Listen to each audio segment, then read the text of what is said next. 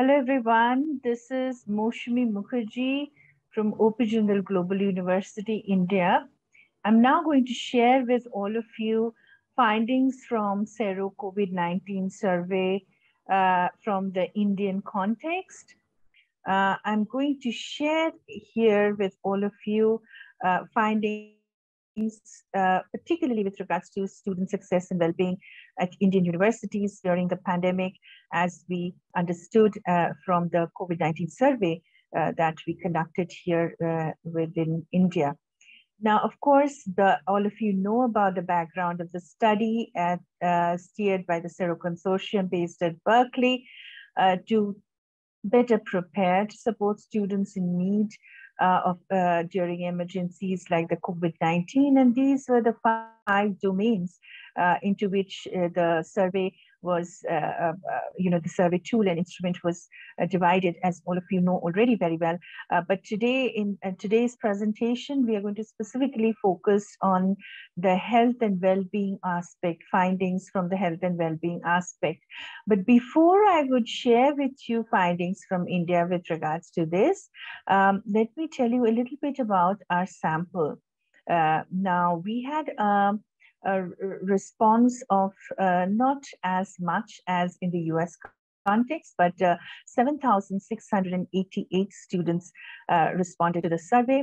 From across India, we had to drop 1,263 responses because they were incomplete. So our analysis is based on total sample size of 6,425 from 38 Indian universities. 4 of them are central universities that are administered by the federal government, the central government in India. 20 of them are state universities administered by local state governments, and 14 of them were private universities. And as you can see, this is the distribution of the degree level of students who participated in the survey in central university, state public university, private university, and overall distribution of students. As you can see, 77% of the students are from the undergrad program and 23% from graduate programs, which in the Indian context is referred to as the postgraduate program, master's and PhD students. Now, in terms of our sample distribution, for some very interesting reasons, we don't know why, a majority of the participants, as you can see, in our sample, they were coming all from state private universities, 65%, 3% from central universities, and 32% from state public universities. Now, with regards to our sample, a little bit more, I wanted to share with all of you with regards to the social categories.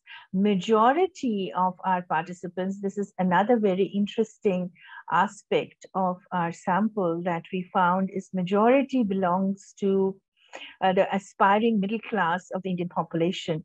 Indian middle class is also quite stratified, as you can see in the diagram over here on the screen.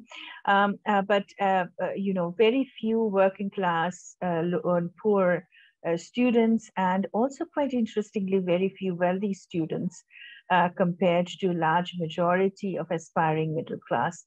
With regards to gender division also, it was quite interesting. Majority in our sample who responded to the survey were women, 55.3% compared to only 13.3% male. And we do have a significant number of students, as you can see, who chose not to respond to the gender question.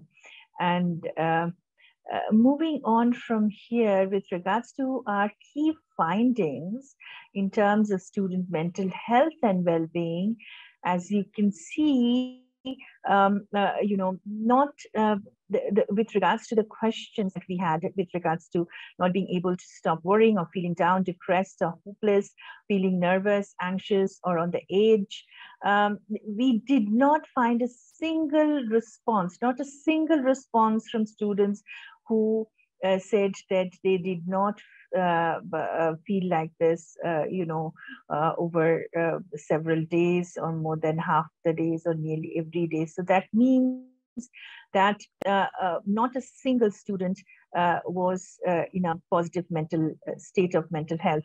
Almost everybody, all the students who responded to the survey, they have experienced negative feelings of worrying, depression, anxiety, or almost on a regular basis during the pandemic.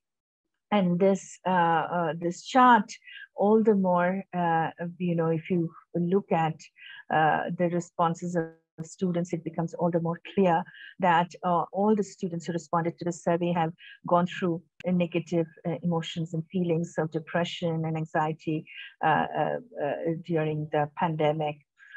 So with regards to mental health and well-being of the students, and this is very, irrespective of the difference in context, I should say, very similar kind of finding with regards to the US context. The survey indicates that most students, irrespective of socioeconomic gender and other backgrounds, have faced high levels of stress, anxiety, and worries during the pandemic. Now, the recommendations, of course, based on what we have found and based on the existing structure of higher education in India, we thought about like three-tiered kind of recommendation at the macro level, at the meso level, and at the institutional level, because within the Indian context, higher education falls under the concurrent list of the Indian Constitution, which is a priority for both the central and the state government. So at the macro level for the central government, definitely an emergency contingency fund needs to be developed, and particularly to support online telephonic wellness and counseling services for students, faculty, and higher education professionals. This is what we have recommended. Even at the meso level, for the state governments and responsible institutions, we have recommended to build an emergency corpus fund for state public universities and colleges, and wellness and counseling services to be available in local languages. As many of you here might know, that the Indian context is very multilingual and multicultural.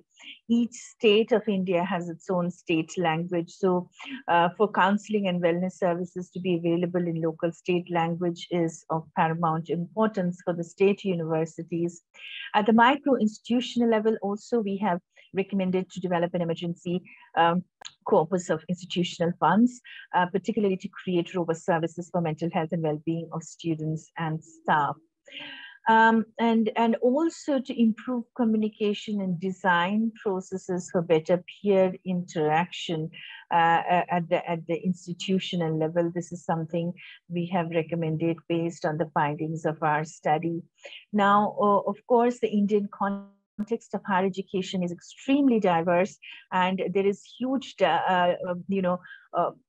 inequality of resources available to private institutions compared to public institutions because of lack of funding in many, particularly the state public institutions.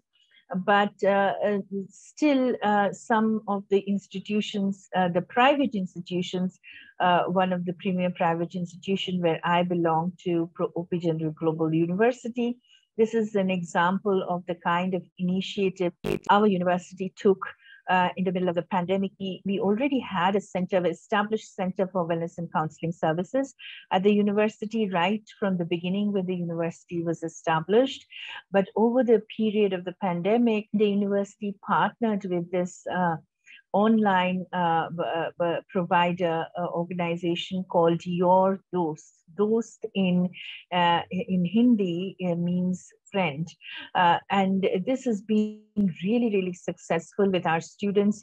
So the students could, using their university email ID, they could log into Your Dost and they can get anonymously guidance from expert counselors through this Your Dost portal. And this initiative for providing online counseling and support services has been really successful at the institutional level at our university. And with that, I just, frankly speaking, I am not aware of other such universities initiatives, but I know Your Dost is quite a popular portal within the Indian context, and many other private institutions are partnering with your DOST for providing counseling services. But as I said, and in public institutions at the state and central level, a lot of initiative needs to be taken now in the post-pandemic scenario, and we are going to try to find out what kind of initiatives they are now putting into place in most of the private public institutions at the state and central level. That's all I had to share with all of you today. I hope this was helpful for you to get a perspective, comparative perspective from the Indian context, that despite all the differences of the context of higher education, the kind of challenge, similar challenges that the students have faced even here in India in the middle of the pandemic. Thank you for your attention. I will look forward to hear your questions and respond to your questions during the Q&A session. Thank you. Namaste.